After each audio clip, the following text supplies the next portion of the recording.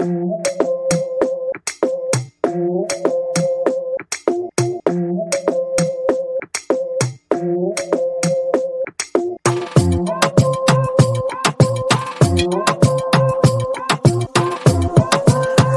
and welcome to Black, Brown, and Bilingue, where our mission is to unite the Black and Brown communities through education, storytelling, and community engagement.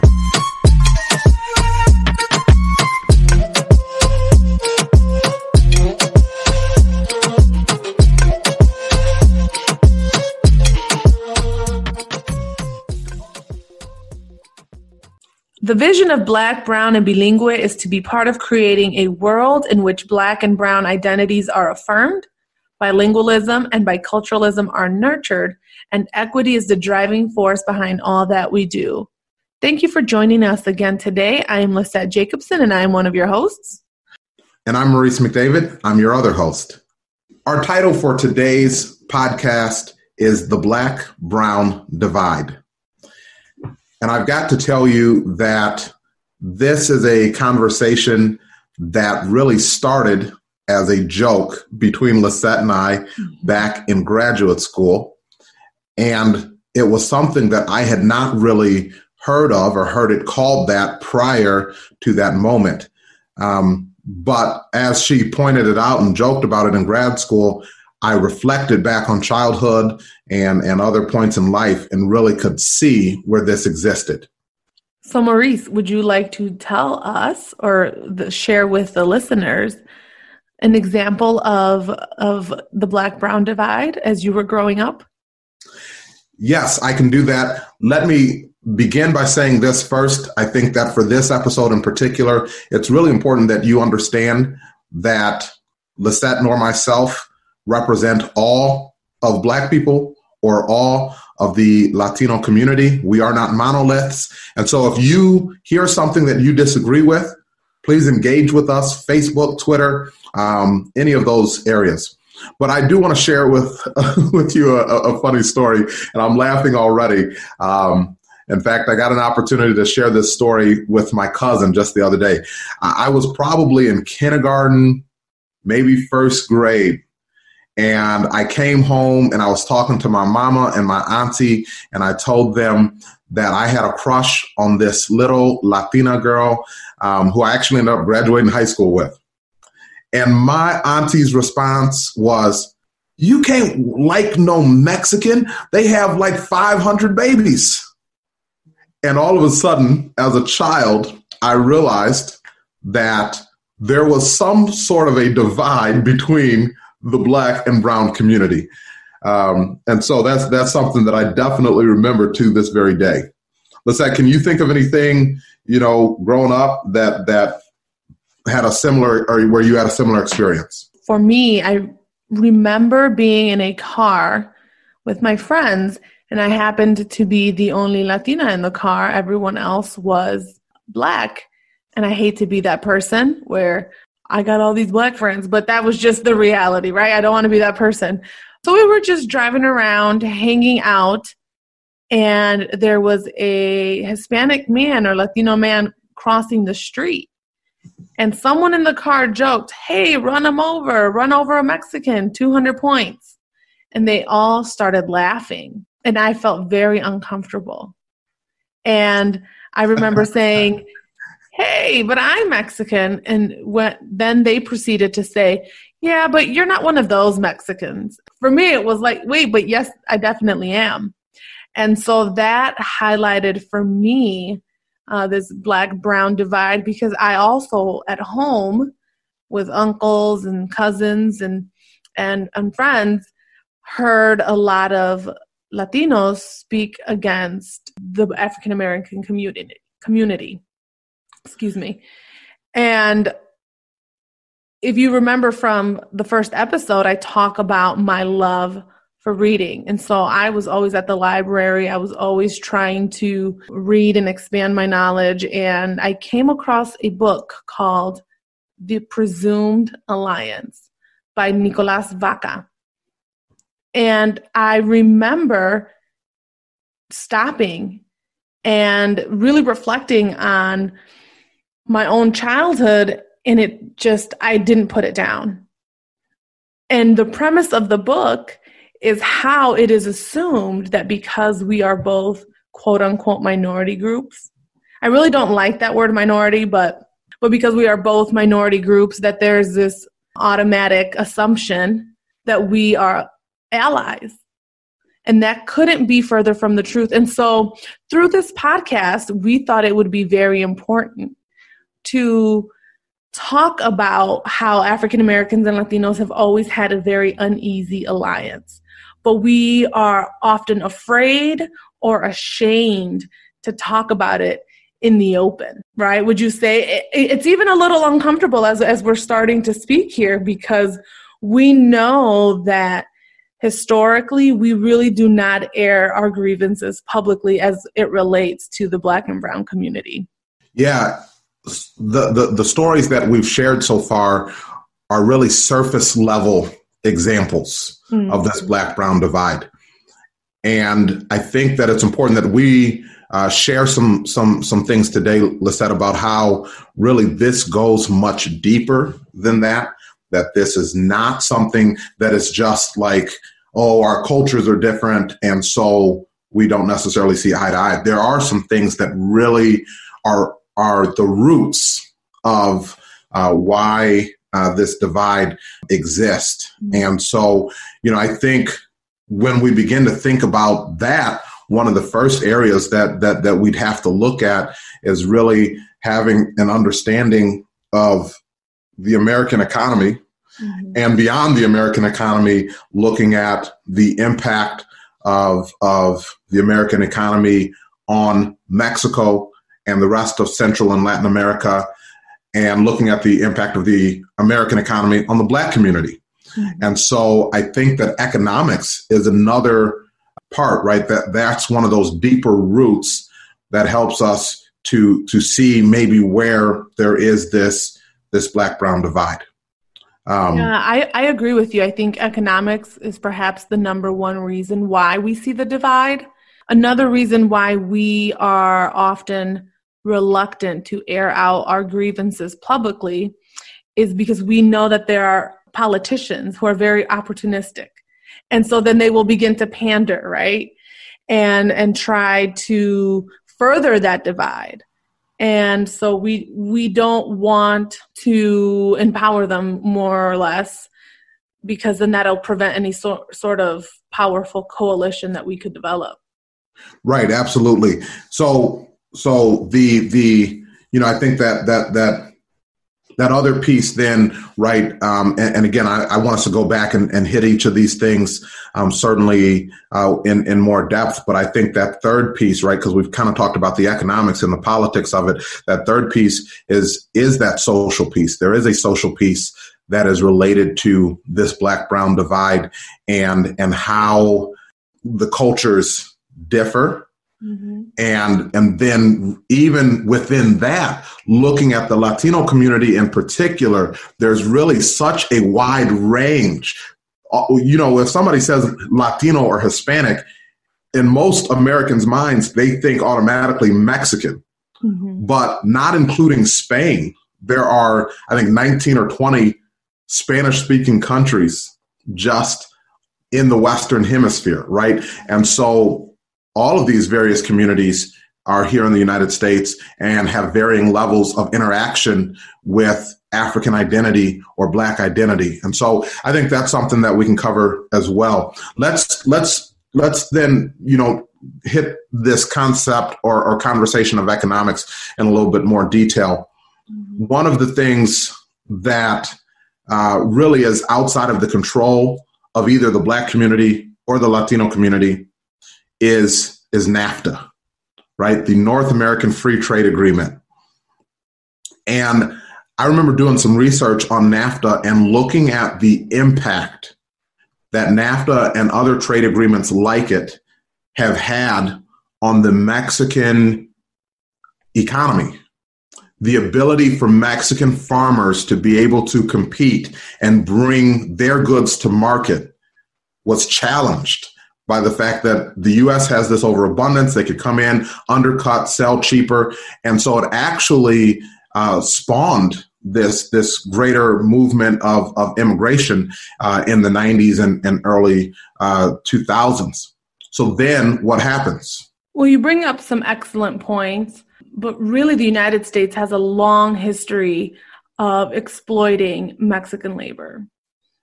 After the annexation of Texas in 1845, we see that Mexican immigration was a slow trickle. In fact, many of the Mexicans went into Mexico after all of those territories were annexed. But then they come back, right, in 1890 for the mining and the agriculture because they experienced a big boom. Then in 1910, I believe, to 1920, we have a next, or I would say the biggest boom of Mexican immigrants because they were fleeing war and the Mexican Revolution was taking place. And so that the United States attracted war refugees and migrant workers. But at that same time, there were immigrants coming from Eastern and Southern Europe and Asian countries. And so in this time, we also had the science of eugenics, which we know is not real science. But right. that is the time where we start to hear, oh, we can't bring the Eastern Europeans in because they're not like the other Europeans that came before them, or they're not as willing to assimilate. So at that time, Mexicans were described as dirty, definitely not people who you would want in the United States. But then they were also described, and this is where that exploitation came in, they were described as positive laborers because they were docile, they were taciturn, they were hardworking, and more likely to put up with unhealthy and demanding working conditions. And then finally, they're like, oh, well, they're not here permanently. They're going to come back and forth because that's what the migrant workers did. They would come in and out of the United States. And so it wasn't until the Great Depression that everything went bust. And they're like, oh, we got to get rid of these Mexicans. We can't have all these Mexicans here. We barely have enough to feed Americans. And so it's that back and forth again, right? So this is kind of that timeline where you're welcome here. Nope, you got to go back. Now you're welcome here. No, you got to go back. And so with the Depression, many Mexicans went back to Mexico, but many Mexican Americans were deported under repatriation policies. But then what happens after the Depression? Then we have World War II, and the U.S. Labor shortages were really the beginning or the impetus for the Bracero program. And that lasted for about 20 years, so 1942 to 1964. And at that time, right, so mind you, they sent all the Mexicans back because of the Depression. Now they're putting out Spanish billboards for recruitment. We want you, queremos tu trabajo. And so they were saying, come back, we need you. And I was just with my parents this past weekend, and in talking to them, I learned that both of my grandfathers came to the United States back. They were part of that back and forth with the Bracero program. They came a total of 14 times. But after, when it was done away with in 1964, they continued to come, but they came illegally. So they went from being migrant workers who were entering and leaving the country legally to now breaking the law. And so the United States has that long history of exploiting Black and brown people for their work. And so where do we see that also? Slavery. And I wish that more people would see that in terms of, instead of letting this economic argument divide us, we really have to stop and think and understand that these structures are really exploiting us, and we're not winning. And we definitely won't get where we want to be if we fight amongst each other. Now, it's not to be, kumbaya and everything is perfect, but I truly believe that instead of fighting with one another, we should be looking at these structures that have been in place for decades. No, incredibly well said. And I think that history is an important part of the conversation. You have to understand those background facts to really get to a place where you can understand today. Earlier in conversation, you made the argument, and I definitely agree with you, that whether it is migration or immigration, that oftentimes people are making movement in order to try to better their families, in order to try to better create a better situation or in which they can raise their children. And so, right here in my hometown, there are people who have moved here from Chicago. And it's interesting because you'll hear similar conversation like you're talking about immigration. Oh, well, those people, they came from Mexico. And you can replace Mexico with, oh, those people, they came from Chicago. Mm-hmm. Because the premise, right, is they have come and they've brought a culture that is different than what was here. But if we as Americans cannot understand the premise of coming somewhere because you think it's going to be better, then we've missed out somehow on principles of American history, right? We've missed out on the Pilgrims coming for religious freedom. We've missed out on people coming to settle the colonies for economic advantage. That's still the same thing that is motivating these two communities. The problem becomes, right, and maybe part of what leads to this divide is if they're coming and looking to perform in the same job. Mm-hmm. And they're looking in the same industries. So if you're coming and you're looking for factory work because the factories have moved, out of Chicago, and the factories, there are factories moving back from Mexico. So now we've come and we're looking and competing for the same job. And so that certainly is playing a role in this divide. And yet they share the similarity of, I'm trying to do something better for my family. Yes. And when you talk about, we miss the Pilgrims, there are historians who describe the Rio Grande as Ellis Island to Mexicans. What is the difference? That it literally is the Ellis Islands for the Mexican people.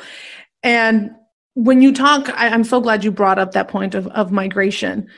Could you tell us a little bit about the Great Migration that took place amongst the Black community? Yes. So there are actually two different kind of eras in time in which you see these migrations. And so you have initially following slavery, you have African Americans who are moving from the South out west because according to law, they are now citizens. And so they should be able to qualify for a plot of land with the Homestead Act and going out to work for railroads. And of course, that's where you get the story of John Henry, who defeats, right, this machine and some of these great American tales. But you have this large number of people, African Americans, moving from the South to go out west to attempt to settle the land there. And that group of people is actually referred to as the Exodusters. And it ties into that story of Exodus, right? They saw the West as a promised land. And so one of the things that we miss out on, and I mentioned this in the bonus episode talking about history, is the fact that 1 in every 3 cowboys, right? When we think of that cowboy settling the West, 1 in every 3 cowboys was African-American or Mexican-American. Mm-hmm. And so, again, that's part of it. But then you later get this part, the Great Migration, which is Black people moving from the South, moving north into cities. And again, what they are attempting to escape is full-blown Jim Crow segregation, right? Where I cannot advance economically, I cannot advance politically, and so I need to go somewhere that is going to be better. And so you see the cities like Chicago and Detroit. What of course happens, and this is just kind of a history side note, what of course happens is that Black people arrive in these northern cities and discover that racism is not only something that existed in the South, right? And so then all of a sudden you have the race riots of 1918 in the city of Chicago. And I think, again, there's a similarity in the experience of Mexican immigrants who come to this great promised land. They come to this great place of potential and education. And what they find is that we're not exactly as we have been sold, right? Or as we have been advertised, that you may face some discrimination. Your children are going to be asked to, for example, in your case, give up their language. Mm-hmm. And so, again, the similarities between our communities really needs to be highlighted. And I think one place where it has really attempted to be highlighted is in politics, to some degree. Yes. I remember in the 2008 election, we had Hillary Clinton and Barack Obama. And the Latino vote was something that was widely discussed. And there were many articles written on how Hillary was winning with Latino voters. And that this highlighted the fact that Latinos were not ready for a Black president because of their own racial bias. But you touched upon this, Maurice. Latinos are not a monolith. And I think that this is something that further complicates civil rights. And when we strive to improve the lives of everyone in this nation, they pointed to Florida in that 2008 election. They pointed to Florida and how Hillary Clinton had won Florida. And they showed that as evidence. See, Latinos will never vote for a Black man. What you have to remember is that the Latino population in Florida is largely Cuban. And Cubans tend to vote very differently than Mexicans even. Because when they come here, it's they're a very different group. The immigrants that come from Cuba and let's say the immigrants that come from Mexico have vastly different experiences. And so it is not fair to say, look at Florida and the Latino vote, they would never vote for a Black president, when in fact that's not the case. Another thing that I remember too, just while we're on the topic of Barack Obama, is I recall Obama being called the deporter in chief because he had deported more undocumented immigrants than even George Bush. And it was a very contentious issue that I didn't really think got us anywhere. It did nothing for mending that Black and brown relationship.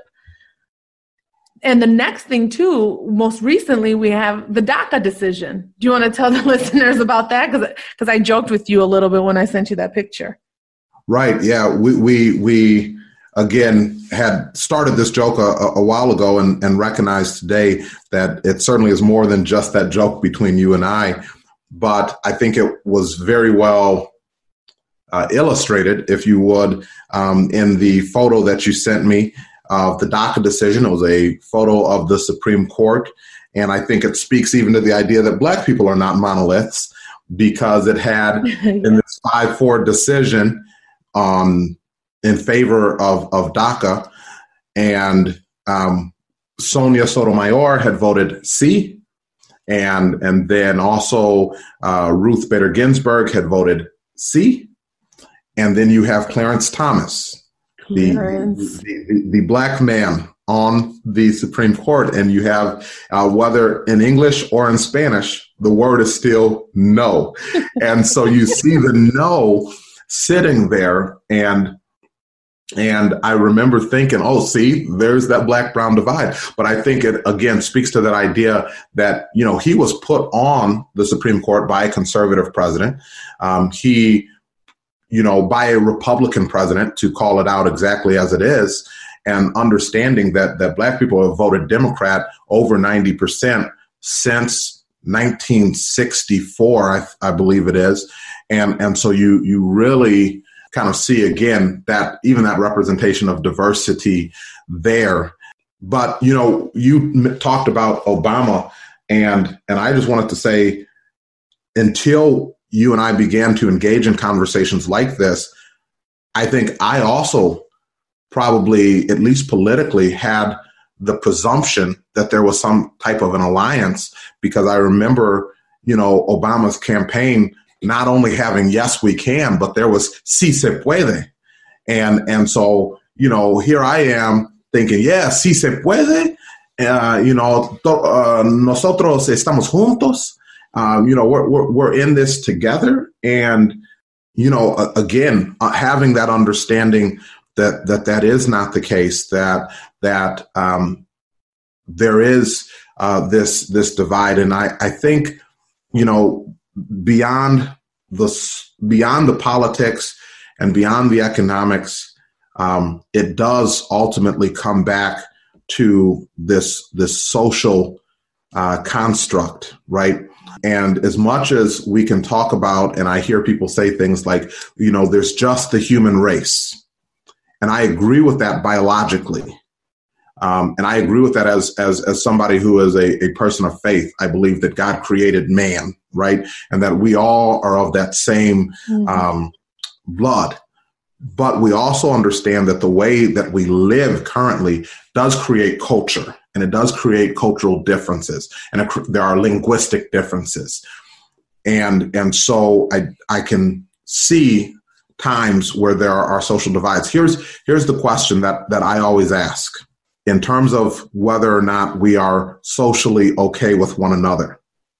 Would you let your daughter marry somebody of that other race? That's always the question, right? Because we can talk all types of good game. Right.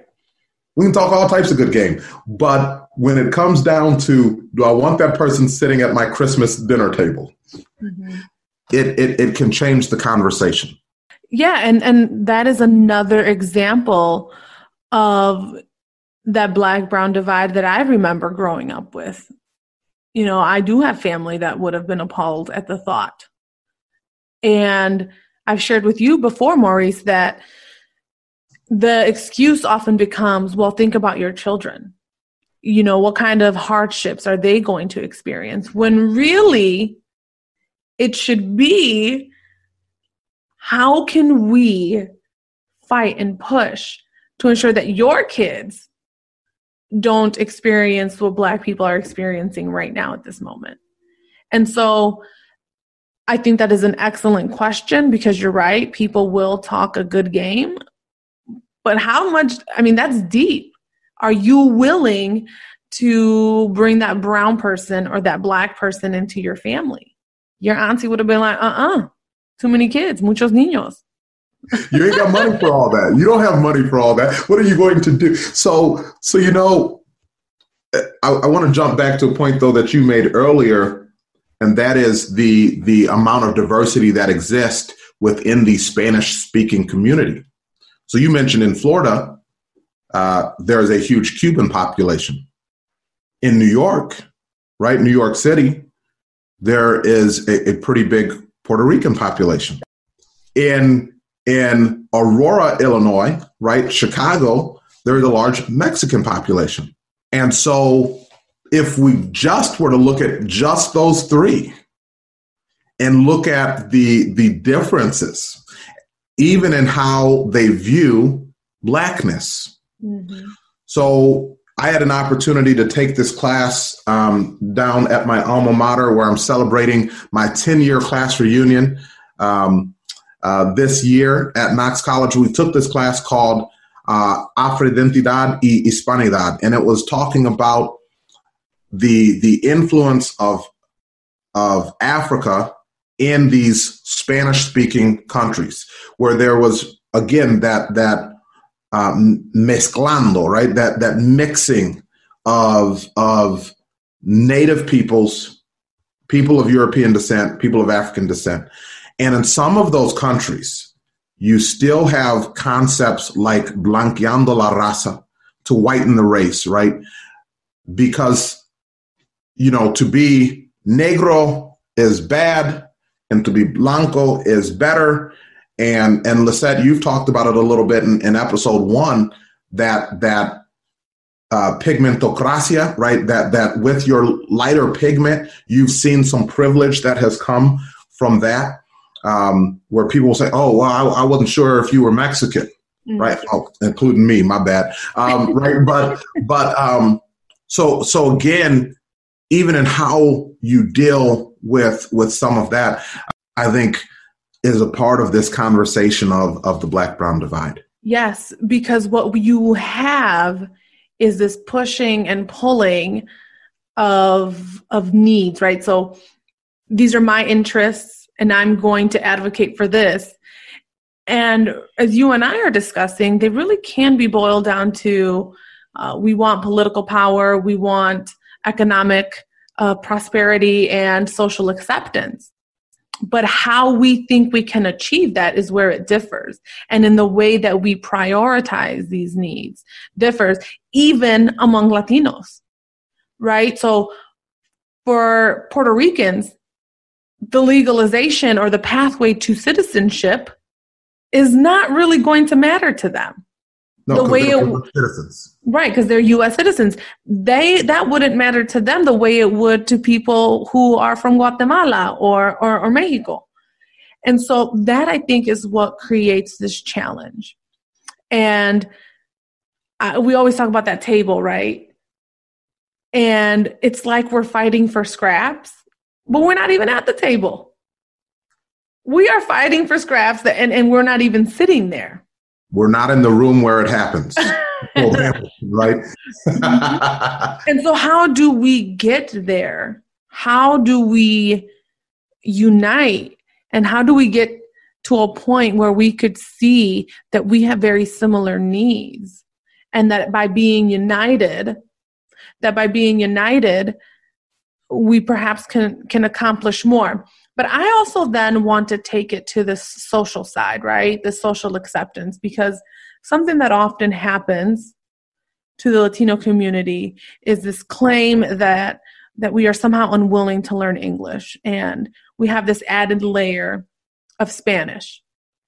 But I also see that happening to Black folks, and the idea of proper English and Ebonics. So again, that's another similarity where we are looking for that social acceptance, but we have to realize that that notion of proper English is wrong to begin with. Now, don't get me wrong, there is a time and a place, particularly when we talk about education, right? We definitely want to acknowledge language and Ebonics, and understand that what students hear at home is very different from what we're trying to teach them at school. But ultimately, though, that is something that has been used to keep us down, more or less. You know, don't come in here speaking Spanish. Don't come in here with your Ebonics. You want to jump in? I do, just because I can think of a very, I used to say difficult conversations, and I heard somebody speak to this the other day. I was listening to Dr. Sheldon Eakins' podcast, and the woman that he was speaking with, who I cannot recall at this moment, but she talked about them as healing conversations. So I can think of this healing conversation I needed to have, where a teacher had decided to write up a student for speaking Spanish in her class because it was possible that student was speaking negatively about her. And there's a little bit of vanity, a little bit of self-centeredness to assume that because somebody is speaking, they're speaking about you. Now, I will say I've been in the store and I've seen Black people act a fool if somebody is speaking Spanish in front of them, and they'll pretend to speak gibberish and say, okay, yo mama too. I don't know what you're saying about me. And I've seen it happen. Mm-hmm. But again, to bring that into that educational setting, as we both are educators, I think linguistic resources is so paramount to the continued growth of a student that if I have to think or speak in Spanish to get to my end goal of being able to express what I'm learning, or if I need to think or speak in my home language as a Black person, which maybe does not sound the same way that my white female middle class teacher speaks, but it helps me to get to my ultimate end goal, then we as educators need to be accepting of that and understand that it is actually not a problem, but instead it is a an additional linguistic resource. It's definitely not. We definitely approach this as a deficit. And we know now, especially with all the research out there on bilingualism, that this is not a deficit. And we need to shift from that deficit perspective to one that is more additive. And to continue with that social acceptance, though, I kind of want to turn it on to media representation. Because I'm going to put a little plug here, but I recently watched The State of Latinos in the Media 2020. It's on PBS, and it's starring, I believe his name is Felix Sanchez, and he is the chairman and co-founder of the National Hispanic Foundation for the Arts. And he just made an incredible argument that representation in the media is a civil rights issue. We've often heard you can't be what you cannot see. And some of the statistics that he shared were astounding. Latinos account for about 17.4% of the population. We are the largest non-white population in the US, and this is as of 2015. We also have the fastest growing buying power in the nation at $1.5 trillion. And 1 out of every 4 movie tickets purchased are purchased by Latinos. Yet, when we get in front of the camera, we cannot escape stereotypes. We have seen time and time again, particularly for the Mexican people, it's narcos, drug lords, gangbangers. We cannot shake that stereotype. And when I think about my Mexican boys in classrooms, and this is all that they are seeing, it breaks my heart. And I'm raising 2 boys, and my husband is white, and if I am trying to instill a sense of pride for their Mexican heritage, I don't really have much to point them to. And so when he framed it as a civil rights issue, it just clicked. And so if any Latinos out there, or really anyone who is interested in more information, I definitely recommend it. But he really and here's another one. I just remembered, another statistic, but between 2012 and 2014, any Latino-themed segments on the news, only 3% of all news stories were centered around Latinos. 3%. But 64% of those were about crime and or immigration. So what does that do for the viewers who perhaps are not big on movies or entertainment, but they're news watchers? This is all that they are seeing. And then we have a president who perpetuates these stereotypes. And so again, I really believe that this is another parallel that we share with the Black community, is that maybe not to the same extent, but we have this representation in the media that isn't always the most positive, but it is really bad for Latinos. I would say, as we, our title today was The Black-Brown Divide. And I would say that if we are getting our knowledge about one another's communities from the media, then here is another reason why there is this divide. I had a conversation with someone who was from Kenya, and they watched American media. And I asked this woman from Kenya, who I went to college with, I asked her, would her parents prefer that she married someone from Great Britain or a Black person from America? And her answer was definitely someone from Great Britain, because the presumption is that they have money. And the second thing is that the image of the Black person, the Black American, even in Kenya, a country full of Black people, the image of the Black American was that of a thug or a hoodlum, because that's all that they have the opportunity to see.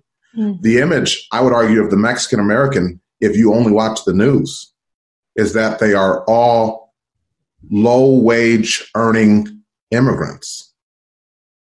And so there again, we have this image of one another. And you talked about fighting for scraps. Here's what happens. I believe that there are times where, based on this image that we see, the Mexican American says, well, at least I'm not the black man.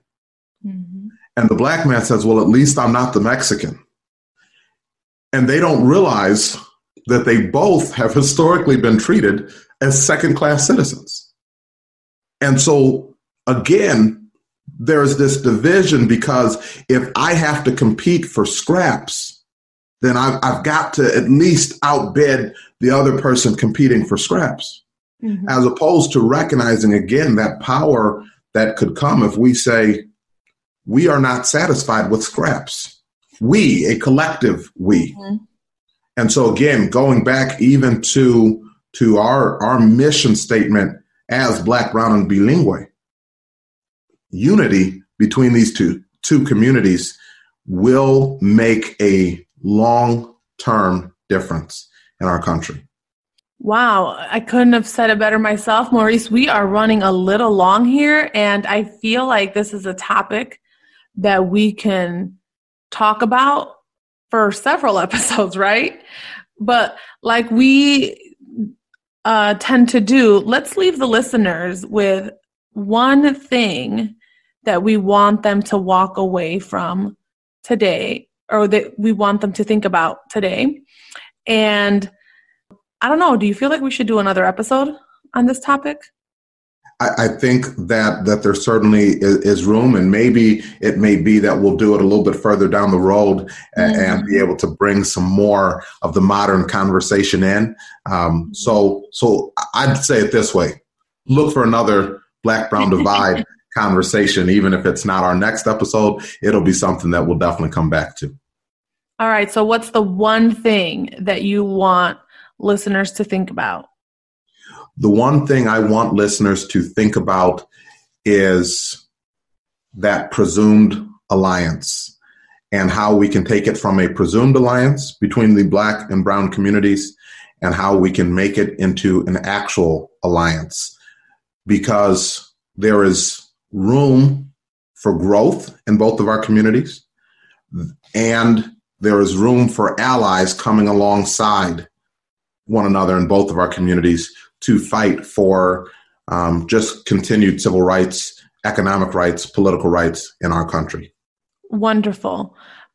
I think for me is I want to encourage people out there listening to have these uncomfortable conversations, because that is how we will begin to heal and move forward.